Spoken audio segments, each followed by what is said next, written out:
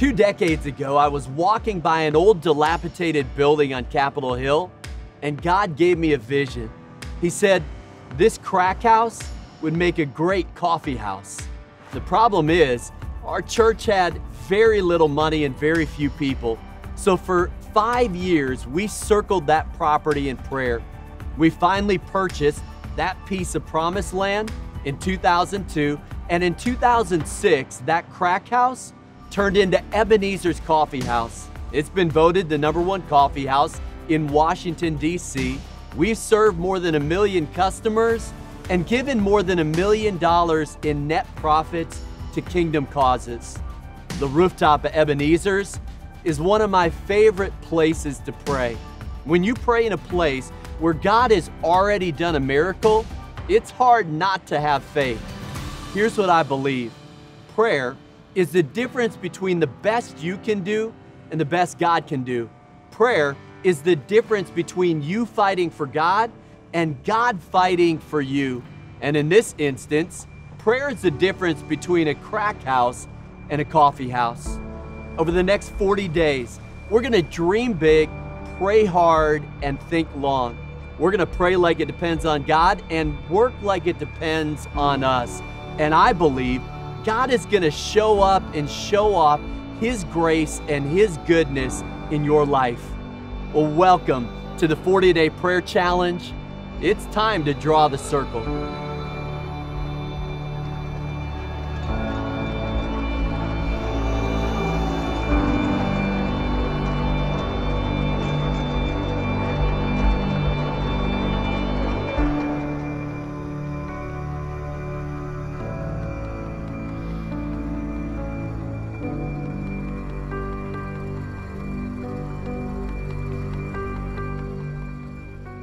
In 1996, I was a rookie pastor. National Community Church was meeting in a DC public school.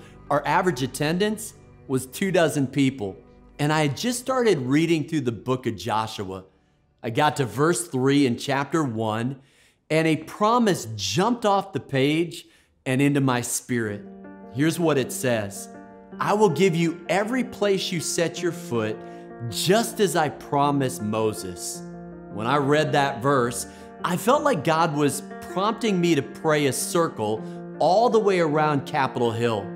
It was a hot and humid August day, so it would have been much easier to stay in the air conditioning, but I felt like I needed to take a step of faith. So I did a 4.7-mile prayer walk all the way around the perimeter of Capitol Hill. Now, I share that story in the Circle Maker series, the prequel to Draw the Circle. But God has done even more miracles in the last few years. So let me give you an update. Honestly, I wasn't even praying for property. I had no idea 20 years later we'd be one church with 8 campuses. I had no idea that God would entrust us with not just Ebenezers Coffeehouse, but half a dozen properties worth more than $50 million. And it's no coincidence that all of them are right on that prayer circle, including a $29 million castle on Capitol Hill that I'll tell you about in session 2. Now let me go back to that promise. Over the next 5 weeks, we're going to dream big, pray hard, and think long. We're gonna circle the promises of God in prayer. I wanna use the book of Joshua as our backdrop, and it starts with the first promise in the first chapter. I will give you every place you set your foot, as I promised Moses. I know there are those who would say, Mark, this promise was for Joshua, not you. And I understand that. The last thing I want to do is take the promises of God out of context. But let me push back on this point. This promise wasn't for Joshua in the first place. It was for Moses, but God transferred that promise. There is a transitive property to the promises of God. In fact, 2 Corinthians 1:20 says, no matter how many promises God has made, they are yes in Christ. Our problem is not over-believing the promises of God. Our problem is failing to stake claim to the promises God has given us. Jeremiah 1 says that God is watching over His word to perform it. Isaiah 55 says His word does not return void. He wants to deliver on His promises, but we have to circle them in prayer. Before we do, let me lay down some ground rules at the beginning of this study. First of all, God is not a genie in a bottle. Our wish is not His command. This isn't about outlining our agenda to God. Prayer is about getting into the presence of God and the Word of God and discerning His agenda for us. Here's a twofold litmus test. Our prayers have got to be in the will of God and for the glory of God. This is not about what we want. This is about what God wants. Sometimes the circumstances we're asking God to change are the very circumstances that God is using to change us. This isn't about praying away our problems. This isn't about name it, claim it. This is all about God's will and God's glory. It's about praying the price. It's about praying like it depends on God and working like it depends on us. Here's what I know for sure. God won't answer 100% of the prayers you don't pray. We began this session on the rooftop at Ebenezers Coffeehouse. Honestly, we shouldn't own that piece of property. 4 parties offered more money for it than we did, 2 of them real estate developers. So how did we get it? Well, I only have one answer, and it's Matthew 18:18. It says, "Whatever you bind on earth will be bound in heaven." The word bind is a legal term. It's a contractual word. Prayer is the way we put contracts on things in the spiritual realm. Again, it's got to be in the will of God and for the glory of God. But if it is, all authority in heaven and on earth is ours in Christ. Hebrews 4:16 says, "Let us approach the throne of grace with confidence so that we may receive mercy and find grace to help us in our time of need." And by the way, mercy is not getting what we deserve. Grace is getting what we don't deserve. Those are 2 different things. It's a double blessing.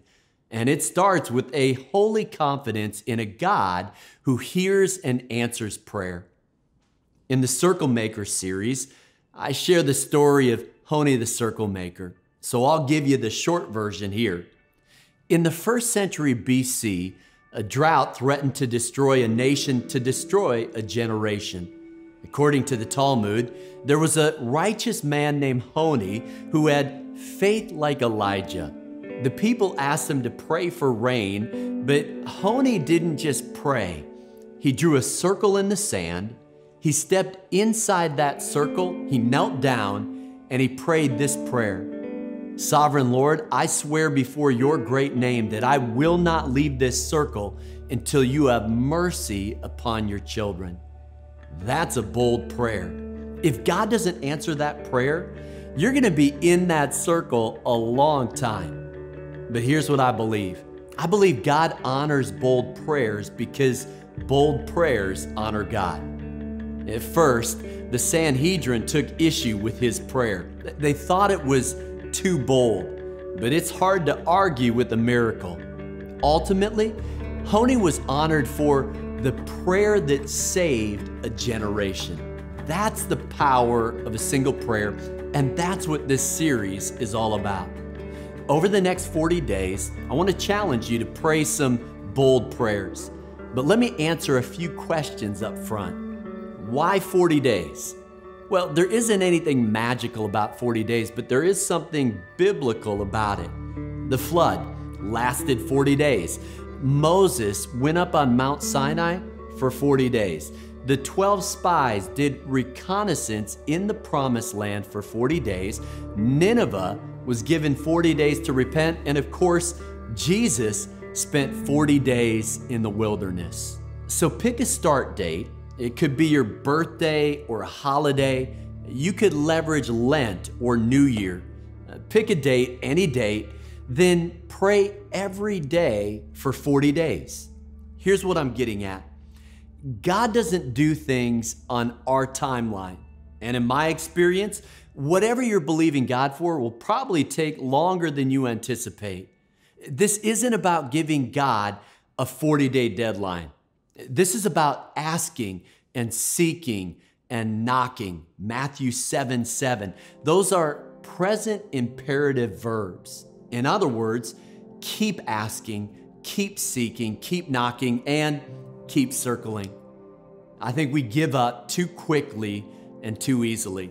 In the next session, I want to share what may be the most miraculous answer to prayer I've ever experienced. And it didn't take 40 days, it took 40 years.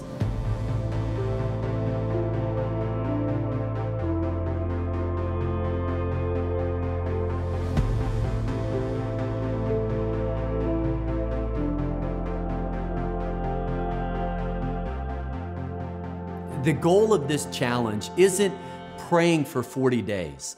The goal is establishing a prayer habit so we're still praying on day 41. Let me give you a picture. The circle maker ends and Draw the Circle begins with a story about Gypsy Smith. He was born on the outskirts of London in 1860, powerfully used by God, crisscrossed the Atlantic Ocean 45 times, preaching the gospel to millions of people in America. He wasn't formally educated, yet he lectured at Harvard. He was even invited by 2 presidents to the White House. Well, one day, Gypsy was preaching a revival, and a group of people set up a meeting with him. They asked him how they could be used by God the way God had used him. They wanted to know how they could make a difference with their lives the way Gypsy had with his. His answer was pretty simple, pretty profound.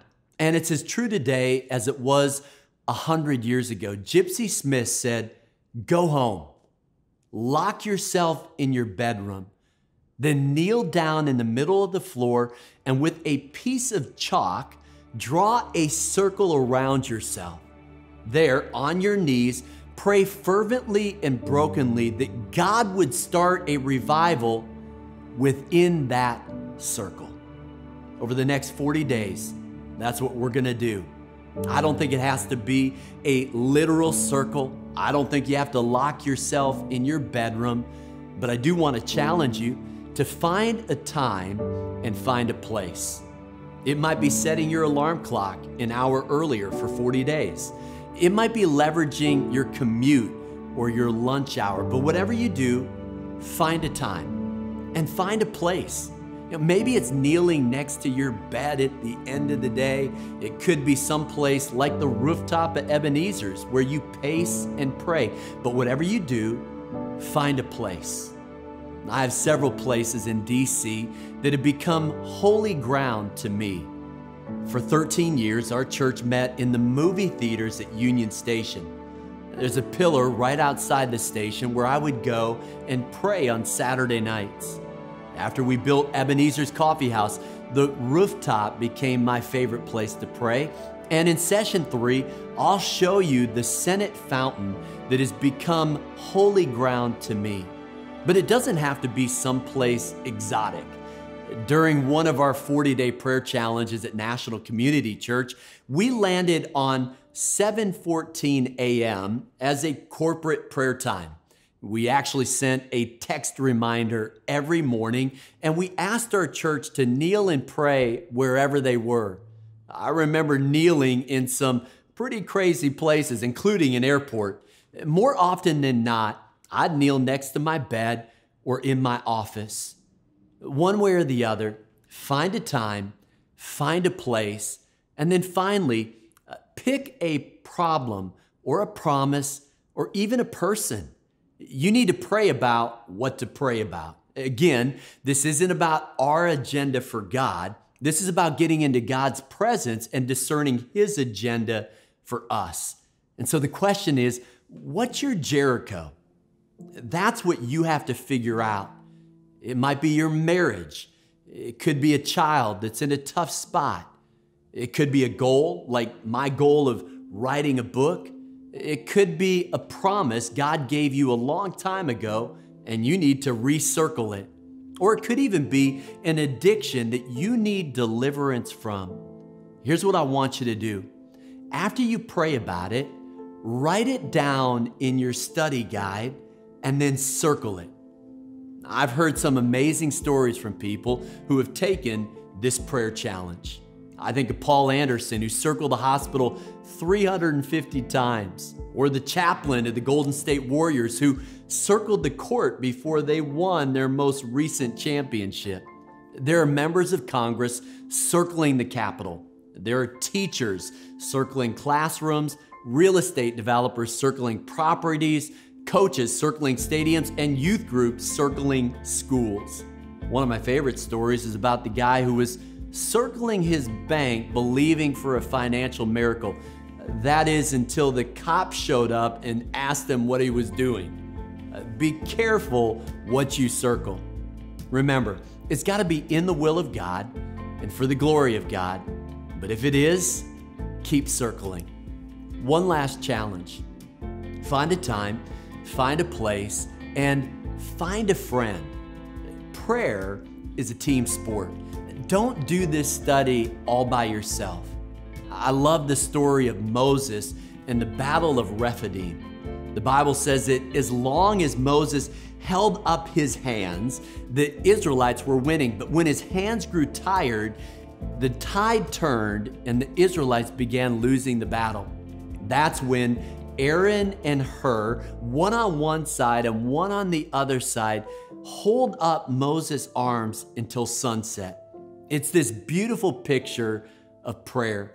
We need people to lift us up in prayer. We need prayer partners. We need spotters, people who lift our burdens to the Lord when our faith isn't strong enough. We need people who intercede for us, people in our prayer corner. Maybe it's your spouse. It could be a friend or a colleague. It might be your small group. But don't do this alone. There is power in agreement. Right after he says, whatever we bind on earth will be bound in heaven, Jesus says this: if two of you on earth agree about anything they ask for, it will be done for them by my Father in heaven. 1 + 1 doesn't equal 2 in that prayer equation. The sum of this prayer is greater than the parts. There's a synergy and an authority when we agree in prayer with one another. So I'm not just challenging you to draw a circle, I'm also challenging you to form a circle, a prayer circle with other people. You've got their back and they've got your back. You lift their arms and they lift your arms. You believe with and for each other. Form a circle, draw a circle, let the games begin.